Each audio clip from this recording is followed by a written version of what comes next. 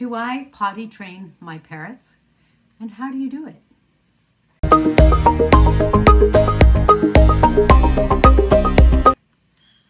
Hi, I'm Kaylin, the author of the Parrot Bliss Bond. Potty training your parrots is an interesting thing. They're not like cats and dogs. They don't come, well, I guess dogs don't come potty trained. Cats, you know, they like just go and use their box.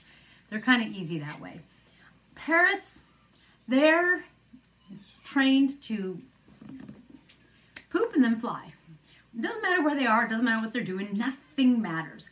However, one thing does matter, and that is that they keep their nest clean. Now, in the wild, I understand that parrots really don't have a home unless they are nesting.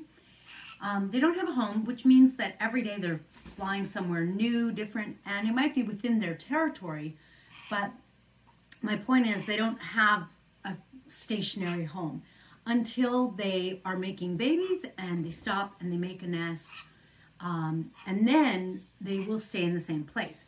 At that point, they do try to keep the nesting box clean. So at that point, they do try to exit the nesting box to go to the bathroom. So there is some natural controlling of going to the bathroom for parrots.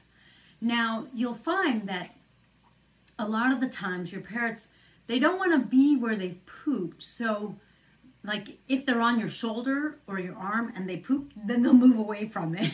And if they poop again, they'll move again. And then you'll just have a little trail. But it also means that they do have a natural inclination to really, if they want to be with you, not get you soiled as much as possible.